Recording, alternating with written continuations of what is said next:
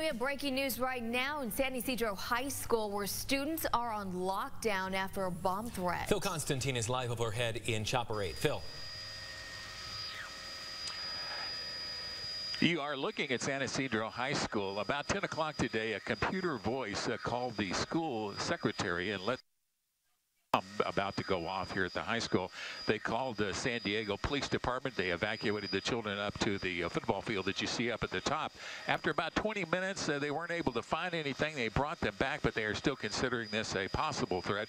You can see several police cars still here at the school. Now, as far as the status of the children, we have noticed a few folks outside of the classrooms, but at the present time, they are still considering this a possibility. There you go. You can see some of the folks sitting outside holding a classroom out there. Now, at the present time, there aren't lots of children walking around the campus as we sometimes see out here.